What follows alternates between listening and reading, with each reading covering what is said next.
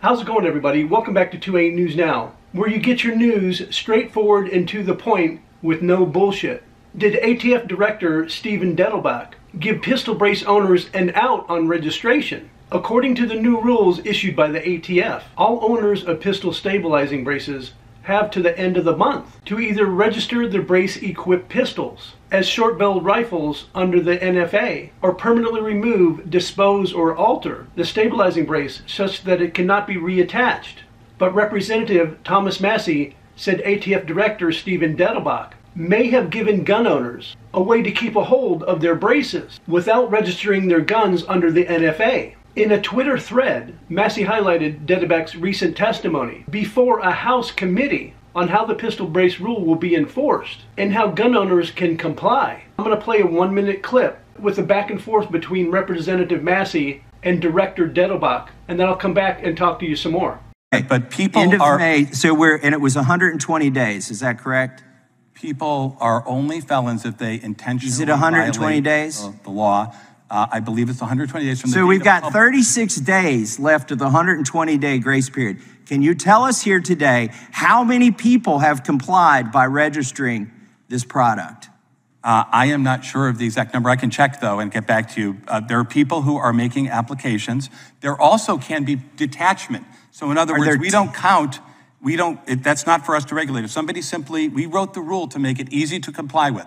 If somebody just at their home detaches the weapon from the brace and keeps them apart, they do not have to register anything. They can keep the brace, they can keep the business end of the gun. Okay, that's a great clarification. So you're not going to do some kind of constructive prosecution where you say, oh, you had this and you had that and you intended to connect They're keeping them. I mean, they can just keep them separately? Them as we keep them approach separately. But okay, because that's not clear in your rules.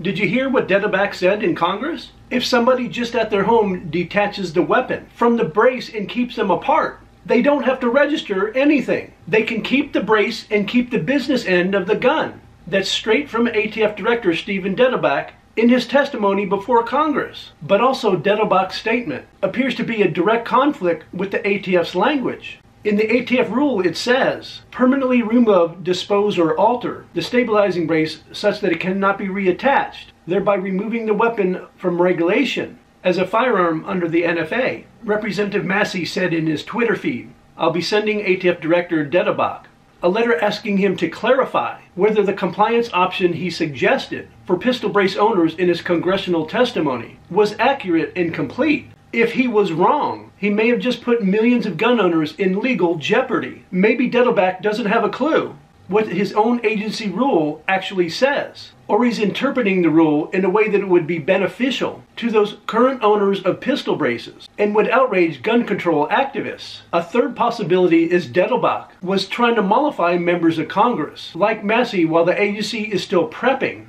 to go after any gun owner who might remove their brace and believe they're in compliance with the new rule. We all hope this will be a moot point by the end of the month, and a federal judge will grant an injunction blocking enforcement of the stabilizing brace rule altogether. But if the rule is allowed to take effect, then Massie is right about Dettelbach giving gun owners a new legal defense while still putting them at risk of arrest and prosecution. Since the cameras are no longer on him, Dettelbach's response to Massie will say something about having misspoke in his congressional testimony, and that yes, simply possessing a pistol brace that can be attached to a pistol will be a violation of the ATF rule and make gun owners open to federal felony charges and the possibility of a 10-year prison sentence. There are more than a half-dozen lawsuits taking on the stabilizing brace rule pending around the country. And the broader issue is whether the ATF has the authority to designate brace pistols as SBRs, or whether Congress is the appropriate body to reclassify and expand the arms covered by the NFA. Though there are several lawsuits that argue the ATF rule is also a violation of the Second Amendment, and just not the Administrative Procedures Act. Dettelbach's comments during his congressional testimony could prove useful to plaintiffs in these cases, since there are indications that the rule is so vaguely written, even the ATF's own director is unclear about how gun owners can comply, given that a violation of these rules could result in a decade behind bars. The rule of lenity should lead the courts to decide with the plaintiffs here, just as we saw with the Fifth and Sixth Courts, when it came to the ATF's ban on bump stocks. I have no idea what led Dettelbach to respond to Massey's questions the way that he did, but I do know his answer to Massey's questions aren't going to be helpful to the Biden administration's defense of its pistol brace rule in the weeks ahead of the May 31st registration deadline. As always, I would really like to hear your thoughts about the story in the comment section down below. And I really do appreciate everybody's support by liking, sharing, and subscribing and hitting those post notifications. You guys are really crushing it, and I really do appreciate it. And I hope to see you guys in the next video.